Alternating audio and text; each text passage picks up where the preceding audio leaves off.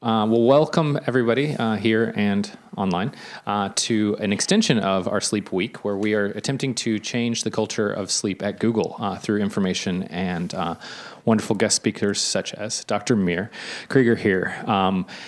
I did my PhD in sleep and circadian genetics at Northwestern, and Meir literally wrote the book that anyone would start out with.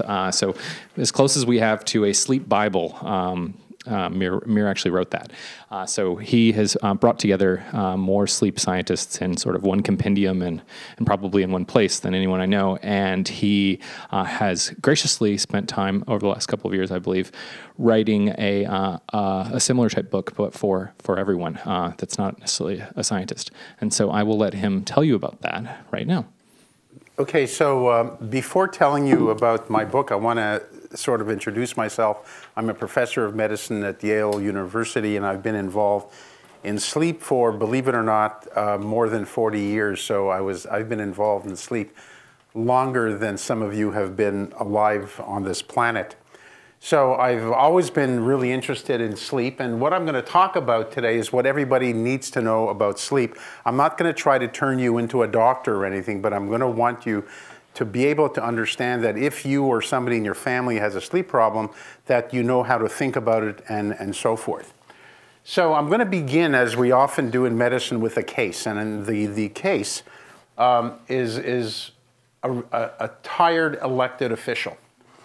A 55-year-old elected official, 8-year history of late-night meetings, meals, pizza, and soft drinks in the middle of the night for years, would phone cabinet members in the middle of the night. His performance at work plummeted, and he started to exhibit very poor judgment. And I'm not talking about Mr. Trump. Okay, so this is a picture of the guy. Does anybody recognize the guy? Any guesses? I see people. I beg your pardon? Clinton was famous for pizza and fast food in the White House. Okay, so you are right. So this is taken from Newsweek 2001.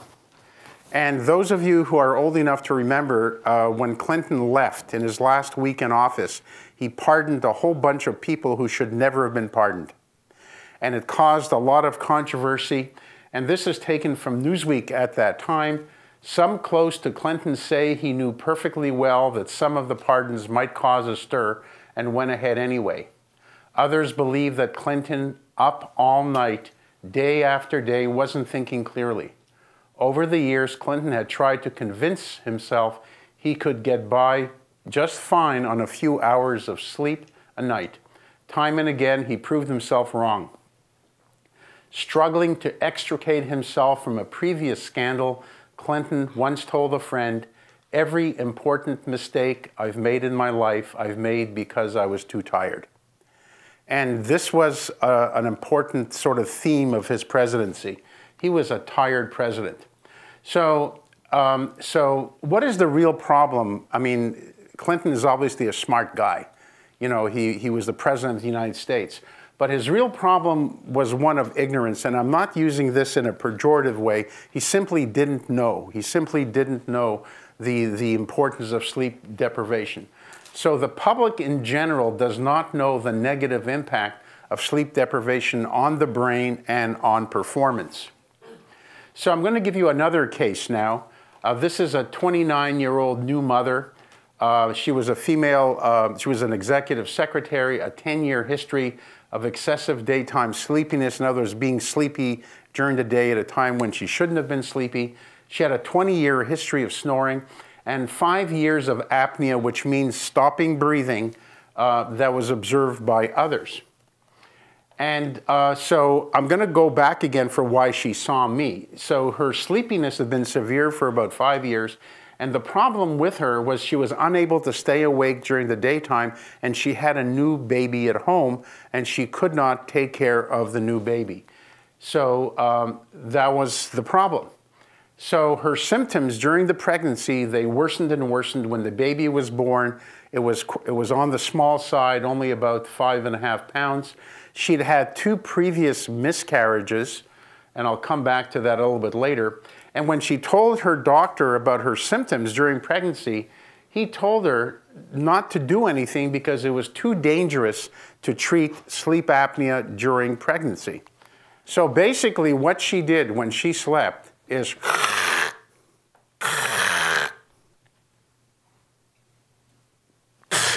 okay, so she made noise, then became quiet, and then started breathing again. And she did this the entire night, and in fact did this every night. So what was the problem with the doctors taking care of her? Again, it was one of ignorance. Her doctor should have known that she had a life-threatening condition that could affect both her and her baby. And again, it was really a matter of ignorance. So the public is generally doesn't know enough about sleep, and the same thing is true, by the way, for doctors. The average doctor who graduates from a medical school is lucky if he or she gets even 1 or 2 hours of sleep in all 4 years of medical school. So the average doctor really doesn't know a lot about sleep. So what we're going to do today in the next I'm going to say 30 minutes, is we're going to review what everyone should know about sleep. And we're going to look at what is normal, what is abnormal, and if there's a problem, what you can do about it. So here's what you're going to learn. You're going to learn about the importance and benefits of sleep. You're going to learn a little bit about sleep stages, in other words, the depth of sleep. You're going to learn something about how much sleep do you as an individual need. And then we're going to talk about sleep deprivation, and chances are that many of you in this room are sleep deprived for one reason or another, be it work, be it lifestyle, be it you have a disorder that actually interferes with your sleep. And then I'm going to very briefly cover the main sleep conditions that we see in a sleep clinic. So one of the things that we learned about 20 or 30 years ago is that if you don't sleep, you die. And this was research that was done in animals, in rodents, and a rodent that is sleep deprived completely will eventually die, and they die what I would call a metabolic death. In other words, they lose weight, they eat a lot, their fur falls out, and they get sores all over their body, and that's what happens. And it probably does happen in people, and there aren't a lot of examples that I can give you. This was one that was in the media about 2 or 3 years ago. This was a story of this gentleman, Moritz Erhard, who was an intern working for Bank of America, and he was found dead after being awake for 3 consecutive days. Didn't sleep at all, and there was a lot of controversy about this because in the banking industry, there's a whole lot of sleep deprivation, people working crazy hours, very long periods of not sleeping. So this is an example of someone where there was no other explanation for his death. So why is sleep important? It's as necessary as the water we drink, the air we breathe, and the food we eat to function and live at our best, and it's the key to health, performance, safety. It's very important for safety, and I'll come back to that later, and also for quality of life. So you might ask yourself, how does the body know how much sleep it needs? And how does it do that? Well, so sleep is controlled by 2 separate systems. And one system I'm calling here the sleep-wake restorative process. It balances sleep and wakefulness. What that means is the longer you're awake, the more sleepy you become. So if you've been awake for 16 hours, you're going to be sleepy. If you've been awake for 18 hours, you're going to be really sleepy. 20 hours, you'll have to fight to actually stay awake. And that corresponds to an increase in your brain of a chemical called adenosine. And adenosine is like a marker of sleep deprivation. Now, does anybody in this room use an adenosine blocker for their health? Okay, how many of you had a cup of coffee this morning? Okay, so caffeine is an adenosine blocker. And the reason why caffeine works in waking you up is because its effect on adenosine. So the other thing that controls the timing of sleep is a circadian biological clock. So inside our brains, we have a clock that actually keeps track of time. and it regulates the timing of sleep and wakefulness. And as a result of these two things acting together, we have alertness, which varies over the 24-hour day. So here we have high alertness, low alertness, 9 o'clock in the morning. Most of us should be wide awake and alert. And around now, many of you are going to be tired. You're going to have what's called a mid-afternoon dip, and it doesn't matter whether you've eaten or not. This is a function of your circadian clock. Then you're going to be much more awake, and then suddenly at the end of the evening, you're suddenly going to fall asleep. You're going to lose alertness, and then the day begins again. So that's how sleep is regulated. Two different systems. One depends on how much you slept, and the other one depends on your biological clock. So where is this mysterious clock? So this mysterious clock is found right in the middle of the brain. This is a cross-section, meaning a slice of the head. And it's right here. It's a suprachiasmatic nucleus. It's a group of cells that are in the middle of the brain. And these cells have a pacemaker function. One can take these cells and put them into another animal, and we could find that that animal is going to have the rhythm of the donor animal, if you will. So it resides in the brain. Now, how does it know? How does something in the middle of the brain know what time it is, right? So the way it knows what time it is, it's affected by light and dark. So we have sensors in the eye, certain types of cells that are very sensitive to sunlight, actually to light in general, not just sunlight. And they send information to the suprachiasmatic nucleus and basically synchronizes it. So every time you wake up in the morning and you're exposed to light, you're actually synchronizing your circadian clock. And so this is something that we've known about for a very long period of time. So it turns out that not only does the brain or the cells in the brain have a built-in clock, so does every single cell of your body. Every cell of your body has the genetic information in it to actually have a clock function. And so all cells have a biologic rhythm. So the liver at night doesn't work the same way as the liver during the daytime, although I'm sure you've never really thought about how the liver works. Now, how the master clock in the brain controls all the others is still a mystery. In other words, all the clocks are synchronized. Your liver knows whether it's day or night. So we don't really know about all the connections. And it certainly isn't via sort of an in-body internet, but who knows what they'll discover one day. So what happens if these clocks break? So this is a colleague of mine, you know him. This is Fred Turek, who worked with the gentleman who introduced me. Yeah, and so look, this is a mouse, this is a rodent that has a mutant circadian clock. It becomes obese, it develops the features of diabetes, and these two rodents are actually twins. I guess there were a bunch of them, so I don't know what you call two of a group of a whole bunch of them. So we know that if you have a mutant clock, you become very abnormal, and there are many conditions that can cause your clock to either become confused, and I'll talk about those a little bit later, or to malfunction. So normally when we go to sleep, we don't just go from being awake to being asleep. There's a pattern that has been recognized for many, many years. So when we go to bed, we're awake for a while, usually between 5 and 10 or 20 minutes, and we then have a very orderly progression during the different stages or depths of sleep.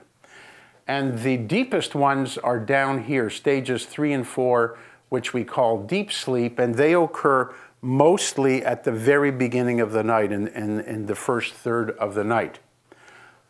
Like magic, we have, after about 90 minutes of being asleep, we go into what's called rapid eye movement sleep. And rapid eye movement sleep is a very, very interesting phase because this is when we dream. And we're also paralyzed during rapid eye movement sleep, which means we cannot respond physically to what we're actually dreaming. And you'll see a little bit later, there are some diseases where someone, for example, has an abnormality in the system that paralyzes you, that results in the person acting out their dreams, and they can harm their bed partner. So we have the first episode of dreaming at about 90 minutes, and then we have thereafter, about every 90 minutes, another episode of rapid eye movement sleep or dreaming. Okay, so all of us will dream on the average between 3 and 5 times a night.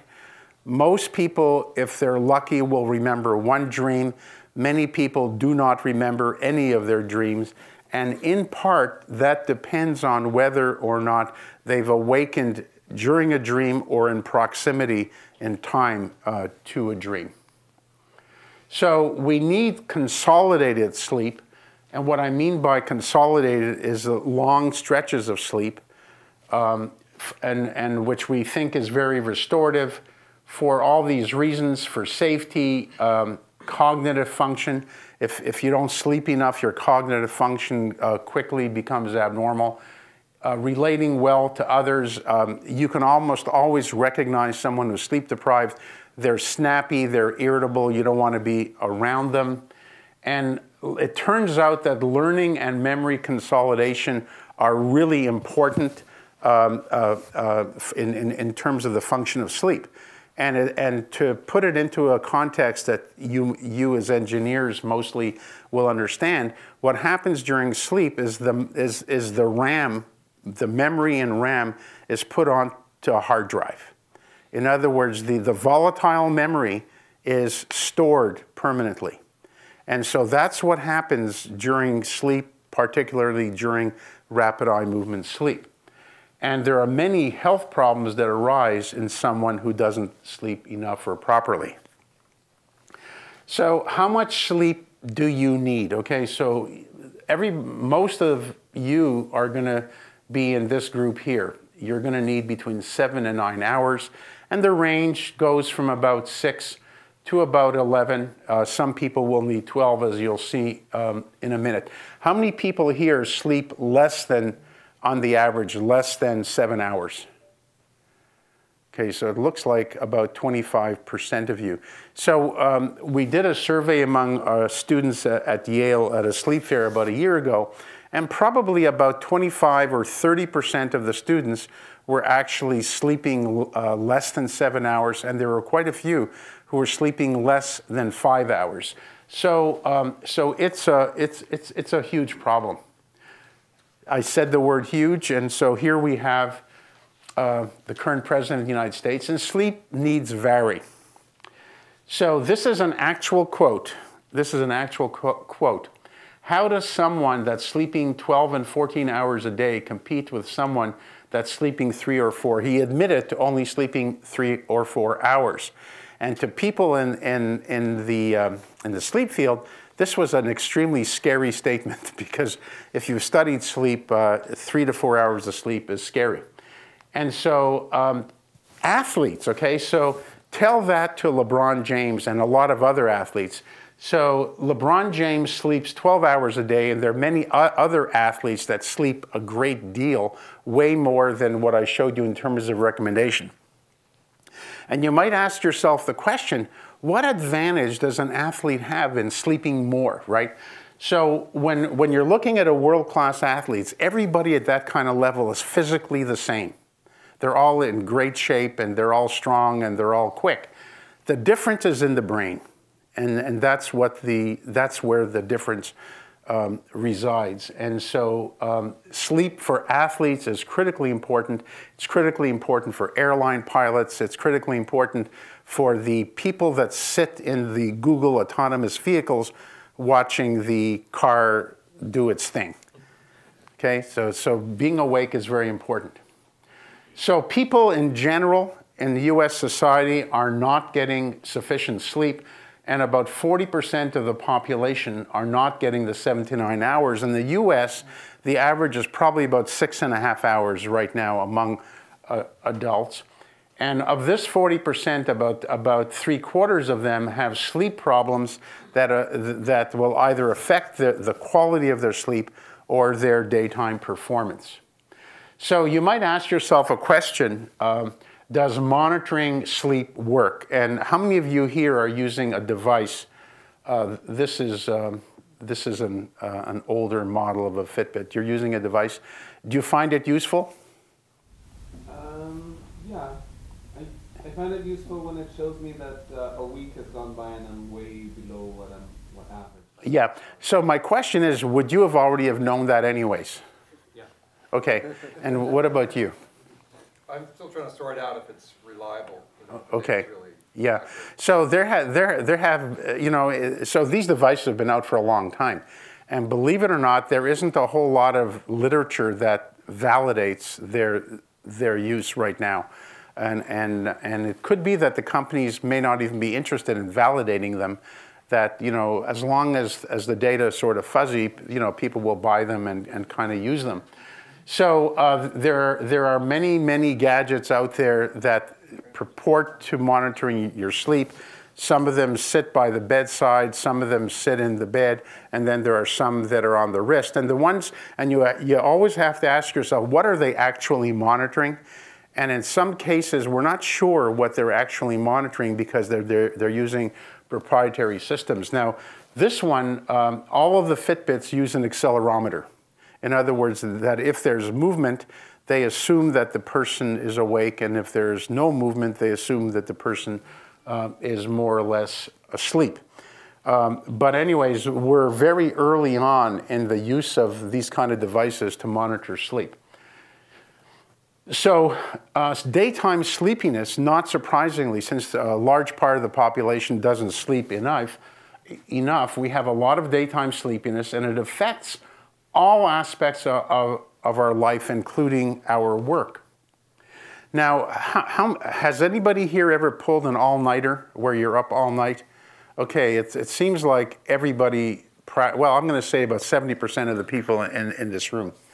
Pulling an all-nighter is really bad, okay? It's like really bad. And it's really bad and it's demonstrated on this slide here. I'll take you through this. So we have a test that's called the psychomotor vigilance task. It's a very simple test. Person sits in front of a screen, there's a light that comes on, person's got to press the button. It's about as simple a test as you can imagine. And there are several of them that you can download onto your smart devices. So what a PVT lapse is that the light comes on and the person does not respond at all. In other words, the lights are on, the eyes are open, but the person is not responding.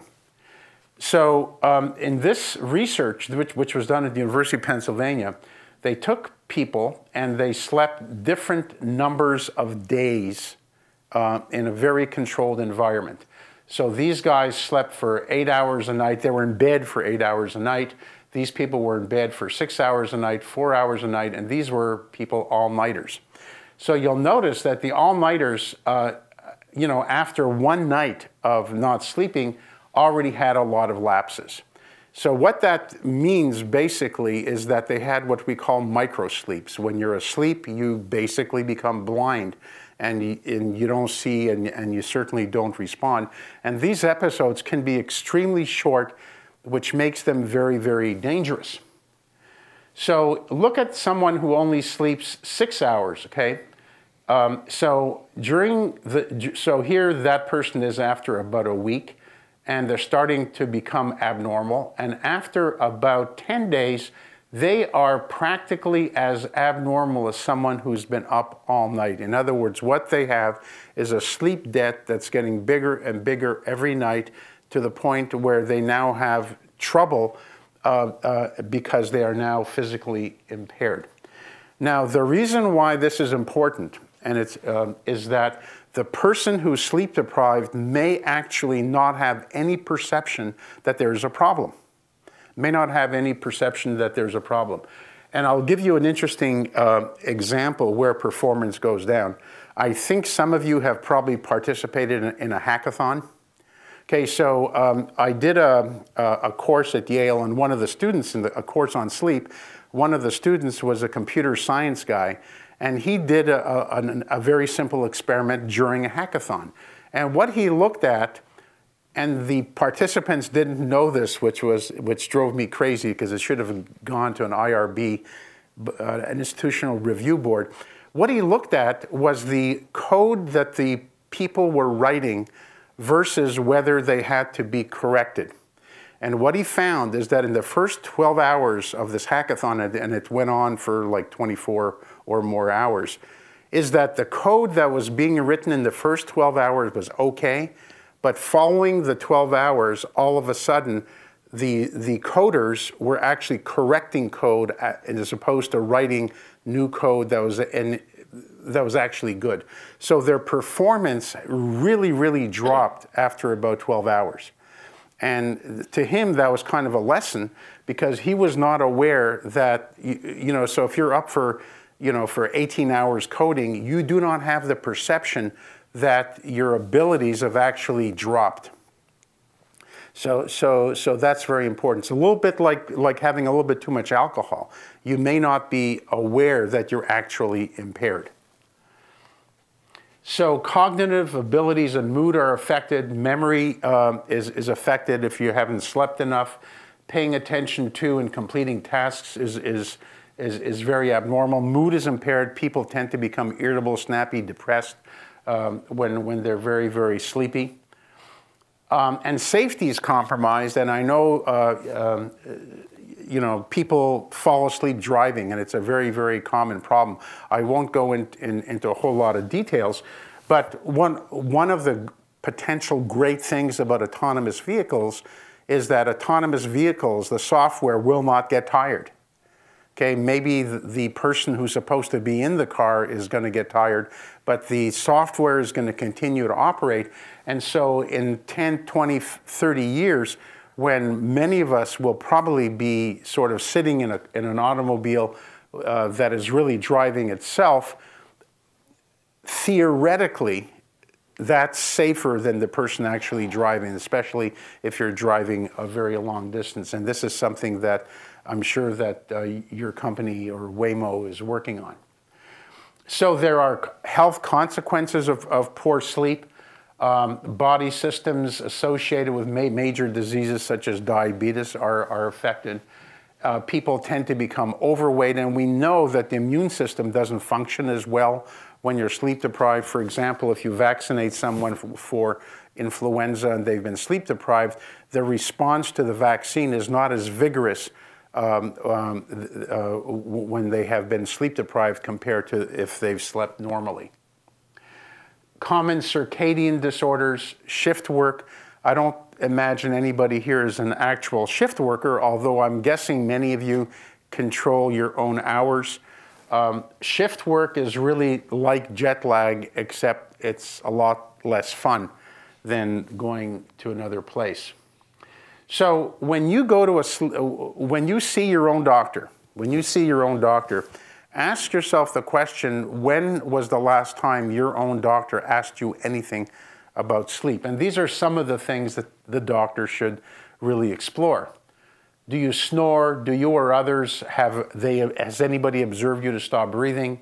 Do you fall asleep when you shouldn't, watching TV, driving, and so forth? Do you have difficulty sleeping more than 3 nights a week? Do you have an unpleasant tingling or creeping sensation in your legs when you're trying to sleep? And are there things that interrupt your sleep? And there's a gazillion things that can interrupt your sleep. Heartburn, bad dreams, pain, discomfort, noise, you name it. Your dog, your cat, all of these things can interrupt with your sleep. So what do we see at a sleep clinic? And I just want to give a shout out here. Dr. Raphael Pleo is here from Stanford, and he's right there. And Stanford, believe it or not, has the very first real sleep clinic in the world was at Stanford. Was it about 1970? 1970. Yeah, 1970. And it's the sleep clinic in the United States. And so what do we see in the sleep clinic? What are the complaints that people are coming in with? The number one thing that we see is daytime sleepiness. In other words, somebody falling asleep at the wrong time in the wrong place or unable to focus and concentrate, snoring, insomnia, and I'll cover all of these very briefly in a few minutes, and weird behaviors, and I'll go into some of the weird behaviors in a minute.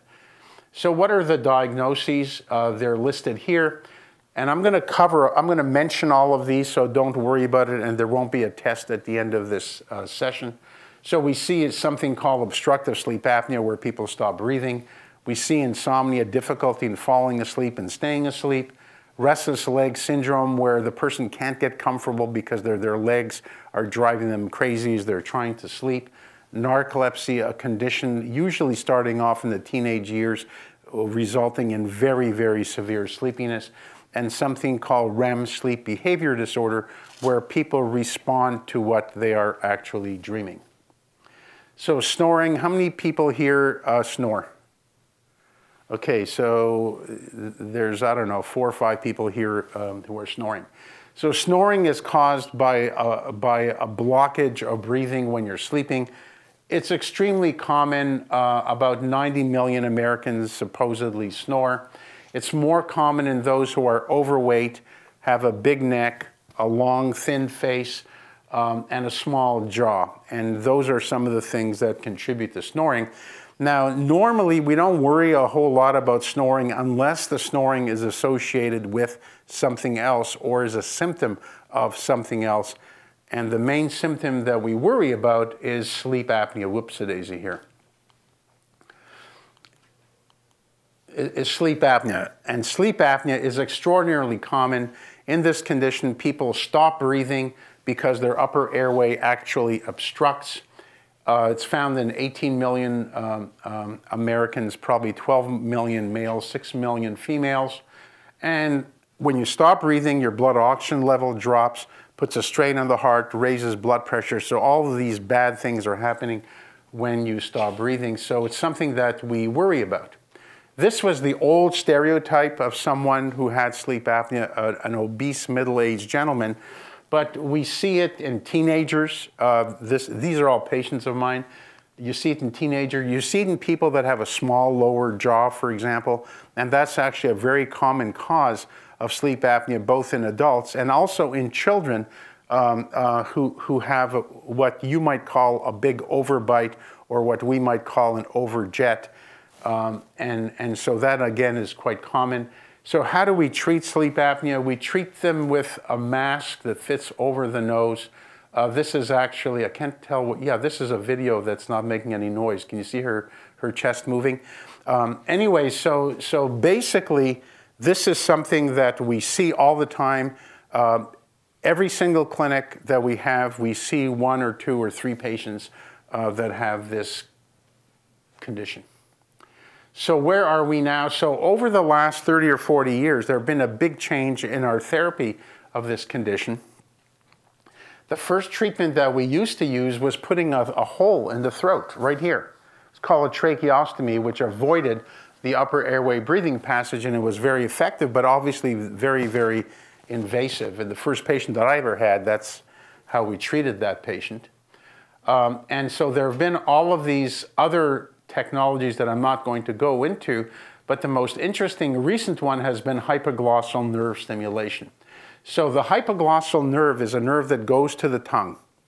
And so a couple of years ago, a company came out with a system that actually stimulated that nerve, and the system is based on a pacemaker-like device right here, and one lead that goes down to between the ribs, which indicates it's got a pressure transducer that indicates whether or not the person's trying to breathe.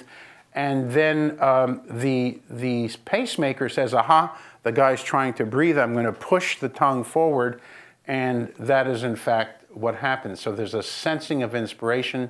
The pacer fires, and it stimulates the branch of the hypoglossal nerve, and it actually pushes the tongue forward.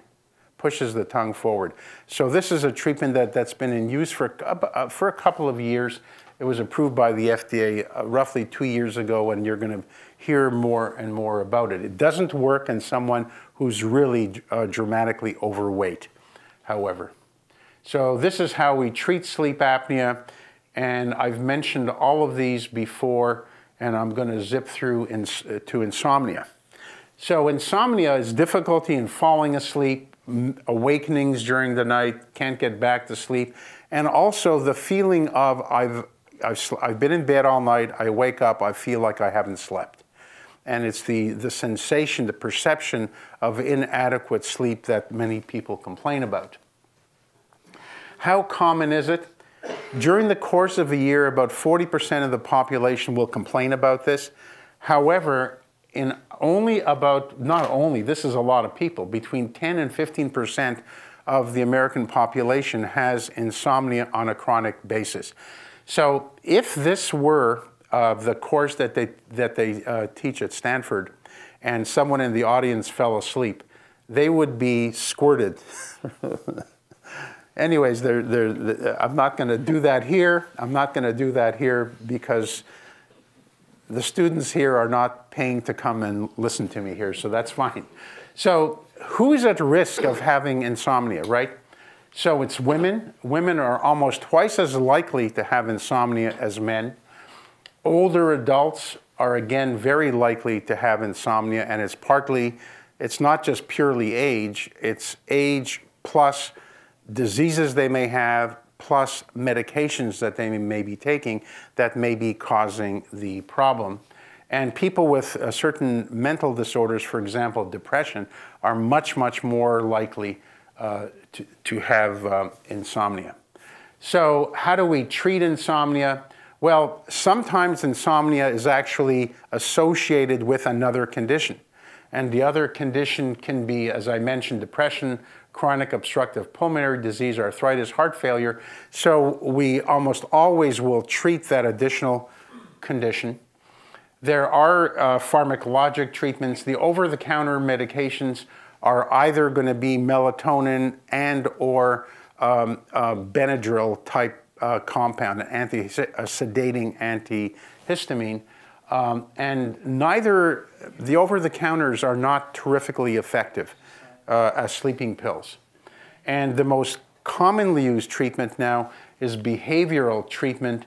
And I'm not going to go into this except to say that we call it cognitive behavioral therapy, and it's done by psychologists who have additional training. And one of the world's experts in cognitive behavioral therapy is at Stanford, Dr. Mamber, Rachel Mamber. So restless leg syndrome, an irresistible urge to move the legs when you're sleeping. Anybody here have that? And you have that?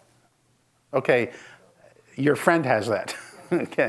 Okay, so restless leg syndrome is interesting. It's found in probably about 10 to 15% of the population.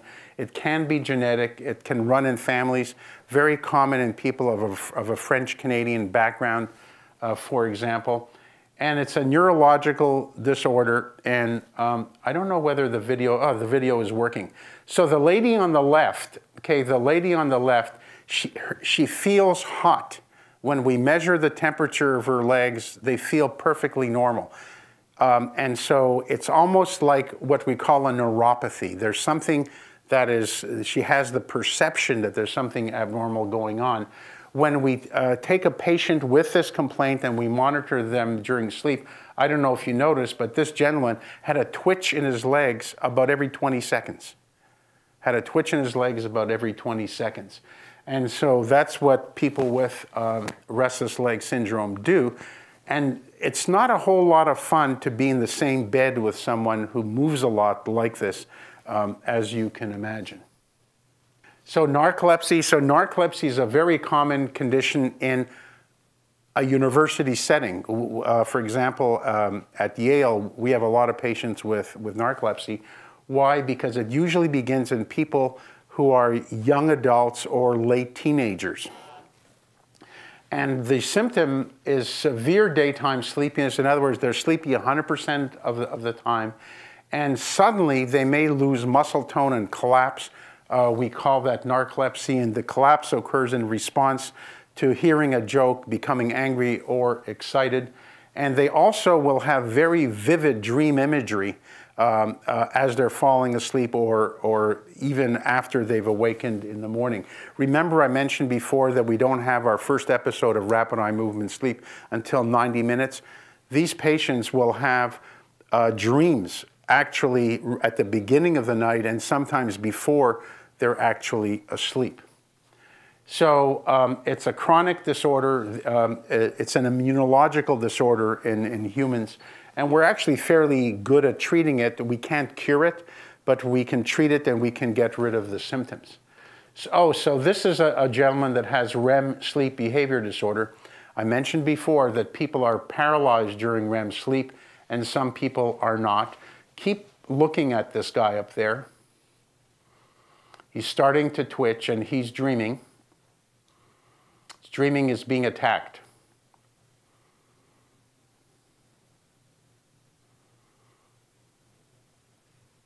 So this is a very frightening symptom to anybody who's in the same house as this patient. And over the years, I've had patients who've been hurt by their bed partner who had a dream that they were being attacked and they were therefore attacking the person sleeping next to them.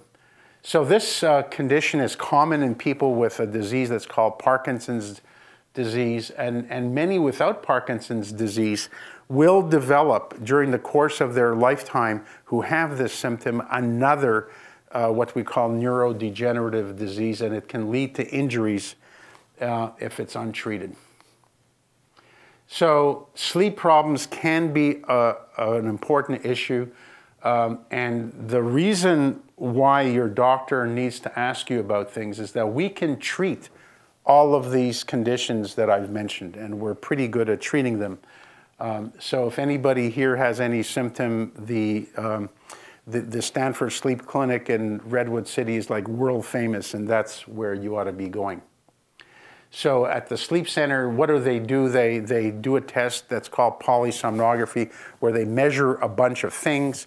This can be done either in the lab itself, or you could be sent home with equipment to monitor you at home.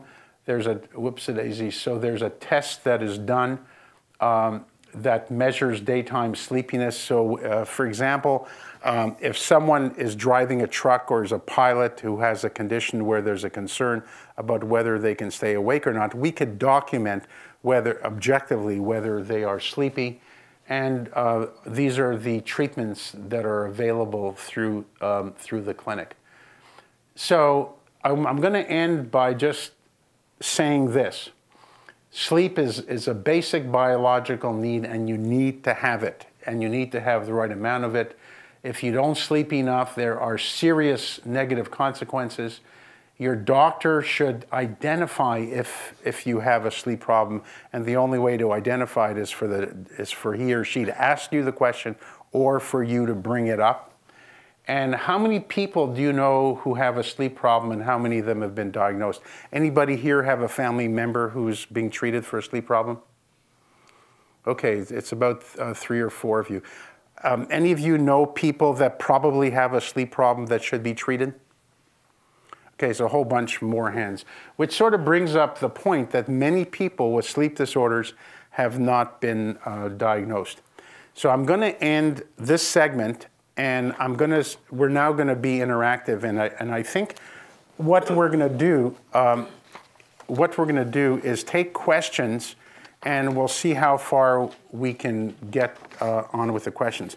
So most of you have gotten this handout, and this handout is from my book, which is 13 Commandments for People Who Are Having Trouble with Sleep. But I want to hear from you. I want you to ask me questions, and I'll do my best to answer them. I have a question about the mid-afternoon lull. Is it known what the function of that is, or evolutionary advantage, or any recommendations with what we should do when we're experiencing that? Well, the question is, does the mid-afternoon lull have any function? And the answer is, I don't know if it has any positive function or not. But it is there, and it's a function of our circadian rhythm. And if you feel that you're having an afternoon sort of reduction in alertness, probably the smartest thing to do, if it's affecting you, for example, your work, your concentration, you're driving and all of a sudden you're exhausted, the best thing to do is to take a nap of about anywhere between 15 and 30 minutes, and it'll refresh you. You have to be aware of this mid-afternoon lull because it can really affect your performance. Yeah, so I'm going to give the mic to Dr. Pleo. Just a little speculation on that. The inherent paradox of sleep is that sleeping animals can be attacked while they're sleeping. And our predators are like to attack us at night. So we have a surge of alertness in the evening, and our predators are less likely to attack us in the afternoon. The temperatures are low. So I think what we're doing is we have a low, so later we have a surge later. So I think it complements that. It's just speculation. Following up on that premise, wouldn't that suggest that napping in the afternoon is really the right thing to do from an evolutionary standpoint? Sure. A lot of us. Yeah. Yes, we agree. Napping is good. Napping is good. Napping is really good. A long nap is not good. So if you nap 2 or 3 hours, you're going to wake up feeling really groggy because of a phenomenon that's called sleep inertia. So the ideal length of a nap is probably somewhere between 30 and 40 minutes. I always wake up with an alarm or silent alarm. Are there any guidelines, like not to have it fire off in the middle of REM or things like that? Well, there are gadgets that claim that they wake you up during the ideal time. But in reality, they really, unless they're somehow monitoring your brain waves and your eye movements, they really don't know whether you're in REM sleep. There are several devices that claim to do that. The data suggests that if you wake up from very deep sleep, you're going to wake up feeling groggy. And probably the best thing to wake up from is rapid eye movement sleep or a lighter stage of sleep. But you'll only have very deep sleep, usually in the first third of the night, unless you're sleeping like a cat, 2 or 3 hours here, 2 or 3 hours there, and so forth.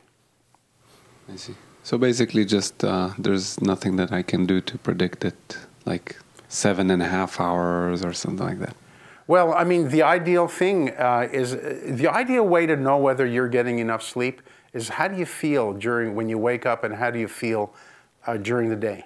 If you wake up feeling good, wide awake and alert, you have gotten enough sleep. So I did have a period where I was sleeping regularly, very little, like 3.5, 4 hours. Mm-hmm. And now I, switched, but I don't feel any difference, to be honest, just because people told me it's unhealthy, and it dates way back to military time. Mm-hmm. So why am I not feeling different? And is it possible that some people can get away with it is possible and stay healthy? I mean, yeah. I'm doing it just because of what I read, what I hear, not because I felt groggy. It is possible that 3 or 4 hours of sleep out of 24 is okay, but I don't want you to be flying my airplane. In other words, that for the average person, 3 to 4 hours is simply not enough, and they're impaired, and they may not be aware that they are impaired.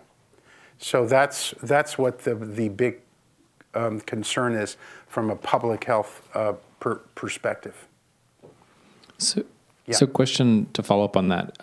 What could any of us do to bridge the gap between our subjective feeling of whether we're performing well and knowing whether we're actually performing well? So I might feel okay in the afternoon, but I can't measure a 20% dip in my performance, just how I feel. Strangely enough, other people in your home can probably tell when you're sleep deprived.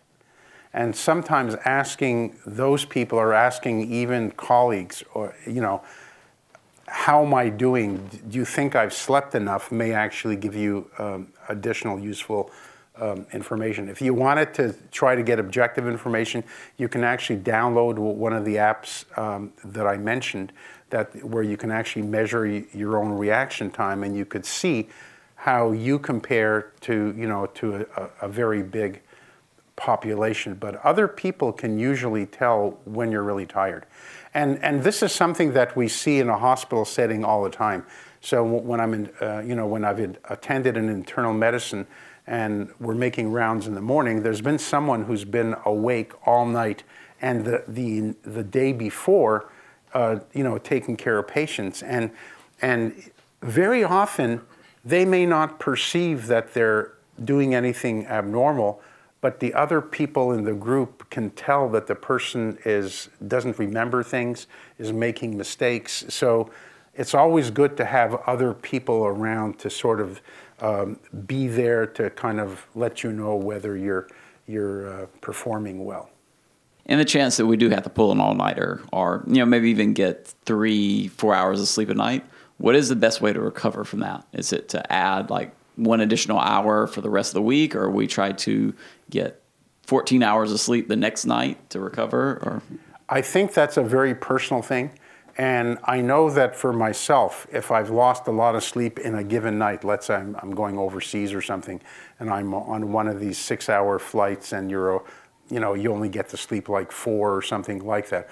I find that the next day, getting a really long night of sleep, starting at the bedtime of my destination, is the best thing that I can do. And very often when I do that, I will sleep 10, 11, maybe even 12 hours during that night.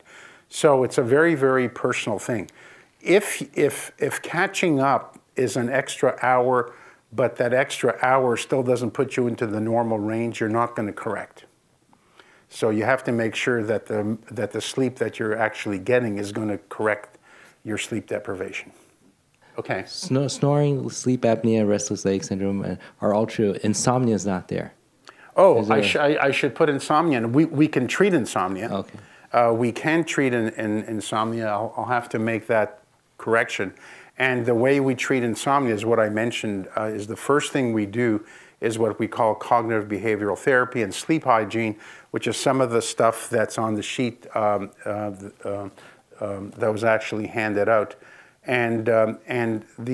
So giving sleeping pills is not the first thing that we do when someone has insomnia. It's the last thing that we do when someone has insomnia. We want to make sure that we cover any comorbidity or any other disease that they may have, and we've corrected their sleep hygiene, and we've done what we call cognitive behavioral therapy. So I sleep maybe like 4 or 5 hours and wake up naturally after that. Like I'll go to sleep at 10, I'll naturally just wake up at 2 or 3 in the morning. If I go to sleep at midnight, I'll naturally wake up 4 to 5. So you sleep 4 out of 24? 4 to 5 hours out of 24, yeah. Yeah, I mean there are it's people. Natural, like I don't set an alarm; I just wake up. Yeah, there are people that can get away with that, and getting away may not be the right term. There are some people who naturally seem to function on a small amount of sleep. And the only way to sort of know whether you might need more sleep is for you to participate in one of these research studies where they keep you in a bed. And if you fall asleep over and above the 4 hours, that's going to tell me, because the only way you fall asleep is if you need sleep. If you don't need to sleep, you will never fall asleep. In other words, if you're wide awake and alert, it just isn't going to happen. So that's why that study that I showed you from the University of Pennsylvania was so interesting in that when you force people to stay in a bed, they actually will sleep if they're sleep deprived. My wife is a nurse, and she works nights for the last 8 months, and it's been a train wreck, so this is all kind of close to home. So she goes to sleep and sleeps 4 or 5 hours as well and wakes up naturally and can't fall back asleep. Yeah. So that's usually between 1 and 2 o'clock. And then we have small children, so she'll sleep again between like 7:30 and 10. Yeah. And that's the rhythm she's been following. And there's some other things we've been doing, but it doesn't seem to be working. Yeah, so it's a very tough problem. And one of the things you might consider, well, there's 2 things to consider in that kind of situation. Number one is to seek help from a sleep disorder center where they're used to dealing with this kind of thing. And number 2, and what I advise people, is see if you can get a permanent day job. There are some people who just can't adapt to to schedules that are not in sync with their own circadian clock. There are many people who are night people. And for example, if you look at people in the entertainment business, right, these are people who, they go to bed 2, 3, 4 o'clock in the morning. They love it. They wake up 10, 11 in the morning, noon. And so that's their natural rhythm. So what I advise people is try to find a job that is in sync with your natural rhythm, and you're going to feel a lot better. And depending on your family circumstances, that may or may not be practical. But in the long run, it's something that I recommend. And I recommend it for a couple of reasons. Besides the fact it can acutely cause problems, chronically, I've seen a lot of patients who are nurses who've worked for 30, 40 years. And they've had these terrible shifts. And once they retire, many of them will be under the impression that all their sleep problems are going to go away, and they don't. So that's something else to consider, is the long-term implications of working nights. And there's a lot of data coming out that working nights may not be good for overall health besides sort of cognitive functioning. Also, your book was just released last week. It was released a week ago today. Yeah, and what's the name of it? The name of the book is The Mystery of Sleep. Oh. And the purpose of the book is to arm people with information that if they or somebody in their family has a sleep problem, that what they need to do. Mm-hmm. And the most important thing that people need to do is to make sleep a priority. In other words, that you shouldn't ignore it, you shouldn't denigrate it. Don't aim for sleeping 2 or 3 hours like a lot of people do. Make sleep a priority in your life, and you'll feel a lot better and be healthier. Well, great. Well, join me in thanking you for being here today and sharing some of that knowledge with us here at Google. It was great. Thank you.